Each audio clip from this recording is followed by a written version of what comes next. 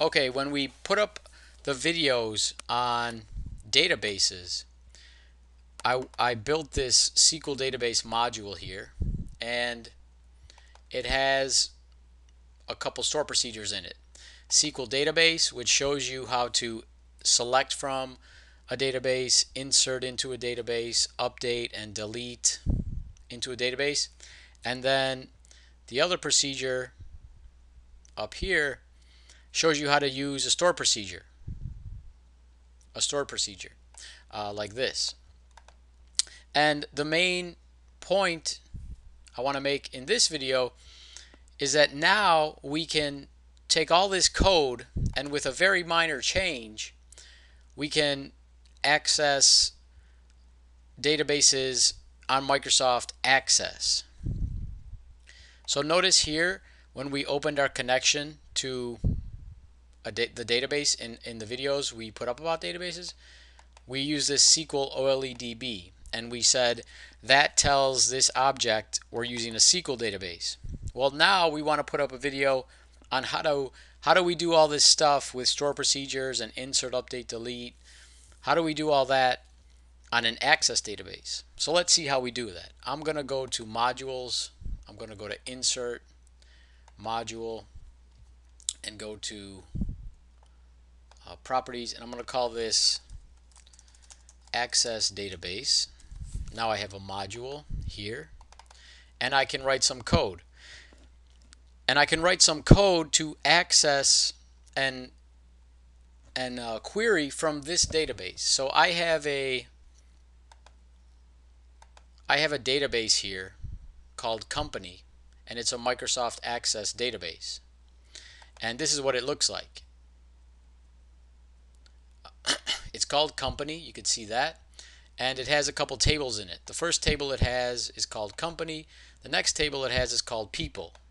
And we're going to deal with this People table, and if I open it up, look at it. It has 4 fields: ID, name, age, and date. Those are the same 4 fields that we've seen before in our SQL Server video. Here, ID, name, age, and date. We had a people table, and it had those same fields. Now we're not using SQL Server anymore, we're using Access, Microsoft Access, and we have the same field. So basically I created the table in SQL Server, and I created the same table in Access, not with the same data, but just the same fields. And I also created the same stored procedure. Remember in the SQL Server video, over here there's a store procedure, and we took a look at it right here. It's called Get People Data. You pass in an ID, and it selects from the table where the ID is greater than whatever the ID you passed in. I created that same store procedure in Access right here, and you could see that because here's where I put the parameter. ID is integer, and if you right click and you go to SQL view, here's the SQL that allowed me to create this store procedure. So this is a store procedure. And what I want to show you in this video is how easy it is, now that we have our VBA code here in this SQL database module, how easy it is to go from querying SQL Server to querying Microsoft Access. So all I'm going to do is copy all the code here. I'm just going to, I'm in the SQL Server database module. I'm going to copy all the code, and I'm going to paste it into this Access database module. And when I scroll up, I'm just going to change the names of the subprocedures from SQL database to Access database. And I'll scroll down, and there's another subprocedure here. I'm going to call it Access database. And this is the one we'll look at first, because this is where we first learned how to select from a database, and then later on we learned how to insert, update, and delete. And all I need to do to change this code to select from the people table in Access is to change the provider here, and a couple other things in this connection string.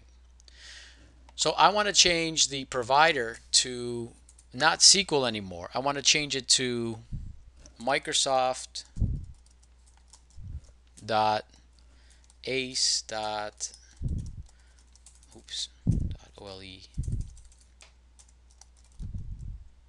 db dot 12.0, and that tells this connection object that now I'm using a Microsoft Access database, and I can delete these other two parameters that were integrated security and initial catalog. And now I only need to provide the data source. Before, for SQL Server, it was the server, and I'll put that in parentheses.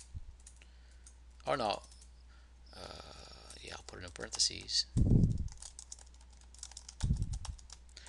And now for access, it's going to be the path to DB.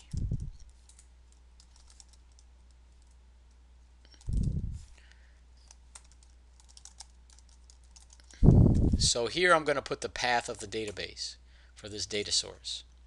And this initial catalog, I'm just going to put not needed for access. So now I need to still fill in this data source for my access connection string. And that is going to be wherever my database is. So I'm going to find it on my computer. And it's right here in my C drive users folder, and I can just paste it in, and then it's called company.accdb, and now I have a connection string to my Access database. And what I can do now is run this code, and it should work fine, and that's all I'll need to do to access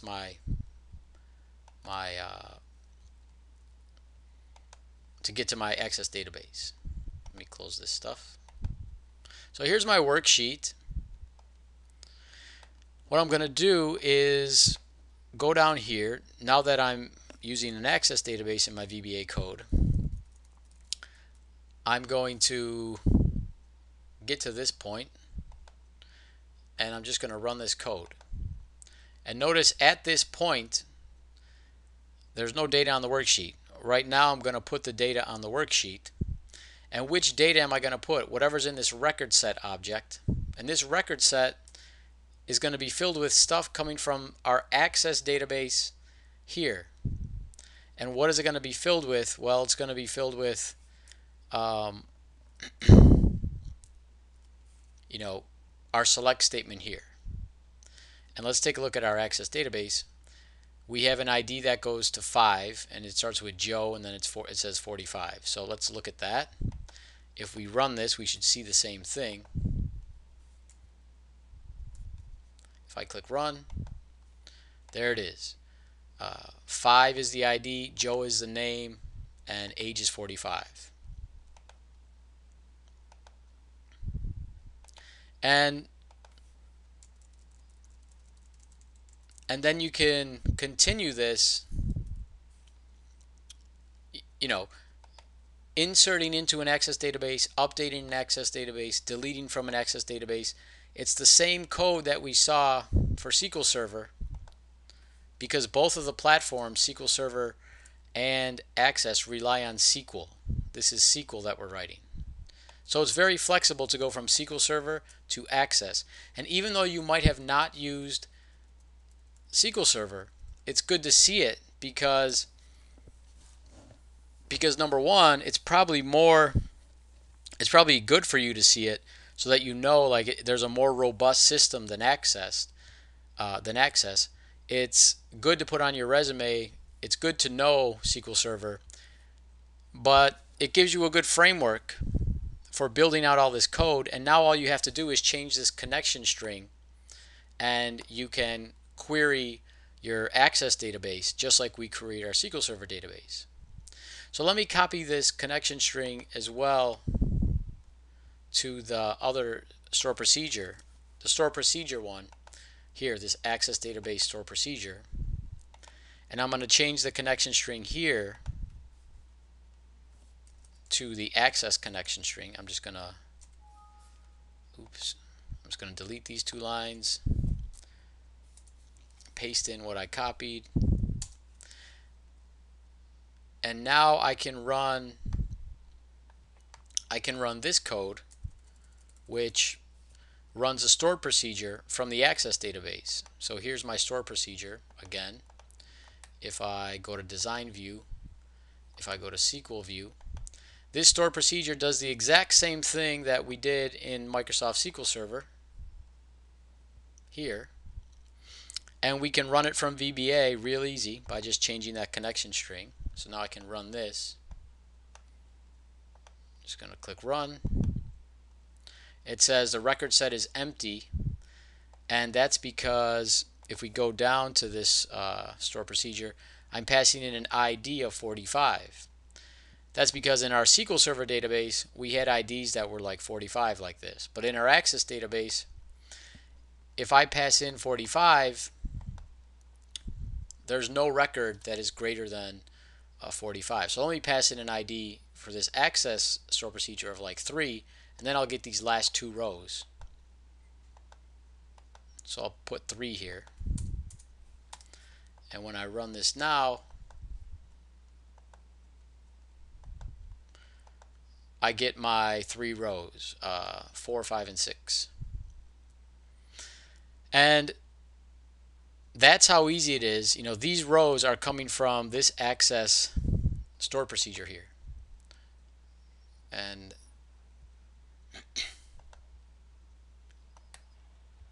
if I go to design view, I can run this with an ID of 6 or 3, sorry. And I get the same thing here in Access, running that store procedure. I get the same 3 rows that I get in Excel. And all of this is made very easy because of this ADO. You know, originally in the first SQL Server video I said this ADO, this ADO object is very flexible, and you could connect to any source like SQL Server or Access or other stuff.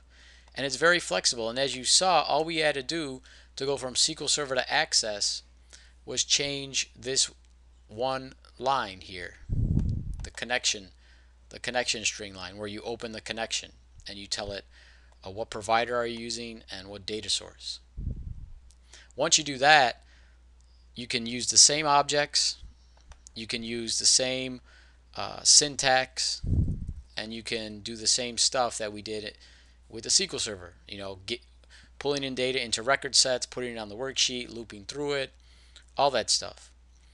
So that's it for this video. I just wanted to show you that connecting to Access is pretty simple. Once you know the SQL Server way, you know the Access way. And even if you don't know Access, some of you might, or sorry, even if you don't know SQL Server, some of you might not know SQL Server, but the reason I did SQL Server first is that writing the code is easy. I think it's easier in this Management Studio to see stuff. Access, I think it's not as clear as, okay, what am I doing? You know, where is this coming from, and how do you see that the server's here, and inside the server there's a table here, and then inside the table, or sorry, inside the server here's the database, and then here's the table inside the database, and then here's the columns here, and then here's the programmability folder with the store procedures here. I just think it's easier to look at it in Management Studio. So that's why I coded out, you know, what we did is we did videos for this SQL database module here first, because I thought it was easier to just do it in the SQL Server perspective, and then show you that it's real easy to just change the connection string, and you could do the same thing with Access. So if you know Access really well, then all you need to do is just make sure this connection string is just Access and then the path to your Access database. you can use all those commands that we saw in the other videos. So that's it for this video. Thanks.